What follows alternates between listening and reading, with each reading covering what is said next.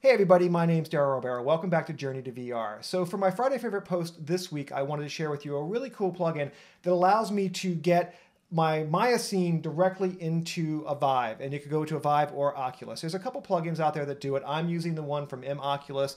It's called VR Plugin Professional, and it's really cool because it allows you to get all the kind of beautiful power and high fidelity rendering that Viewport 2.0 has directly into the Vive. It uses Maya's stereo camera, so it's got full stereo action happening. It's really pretty fun and super cool. So what we're checking out here is actually the beginning of my VR experience. So this is the rough data. This is just the raw photogrammetry. It hasn't been cleaned up yet. And that's what we're going to be talking about next week, is the process of doing this photogrammetry for this environment and the beginning of the cleaning up process to get it to look really nice and tight. And this is done by John Tojak. I'll be doing a Skype-based interview with him next week to talk about the process that he used to start to get this data and where it will end up going as we continue the journey to VR and we start to refine this data. And then I've got shoved into it is just that little motion graphics element that I showed you guys on Wednesday. So it's sort of just kind of moving around that environment. And this is, kind of early stages, sort of prototyping ideas and things like that. And the thing that's super cool is I can actually see this in the headset now. So let's go ahead and check that out and see what happens here. So all we have to do to get it into the headset is to launch the plugin. As soon as we do that, it kind of comes up here. You can see that it also launches the Steam app for me. So it's gone ahead and it's hooked Maya into this guy.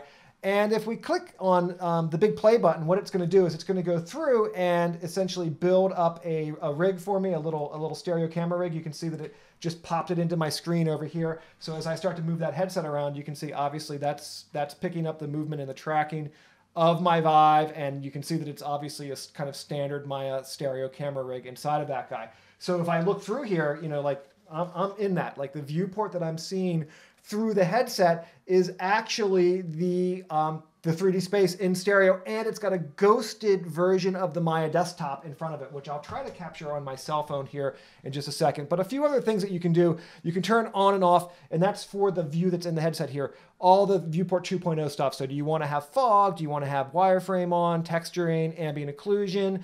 All these little buttons and options you can turn on and off here. And then you obviously have desktop options, and that's for the ghosted desktop that's sitting inside of the Oculus here. So let me see if I can get a video of that I'll then cut to here. Let me see if I can quickly shove my camera in here and try to record. Oh, yeah, it looks cool. All right, so here, we'll hit record on that.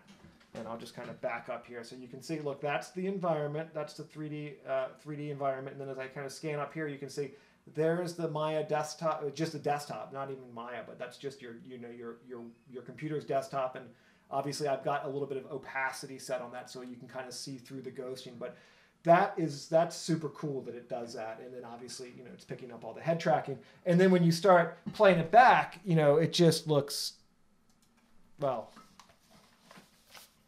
it's actually pretty cool. I have to say, I'm excited about this.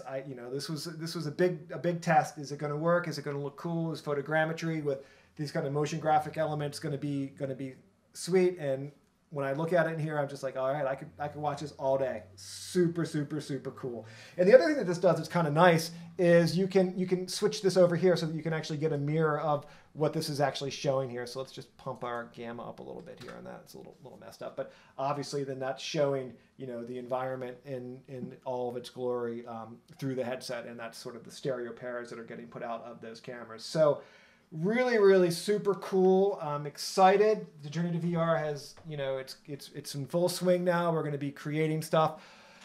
And we'll be talking next week to John Tojak again about how he did this photogrammetry and the process, kind of the evolution of that. So this is, like I said, the raw data. It hasn't been cleaned up yet, but it's a good start, and I'm super excited. So thanks so much for taking the time to check this out. Make sure if you're watching this on YouTube or Vimeo to go back to the area and go to the Journey to VR blog.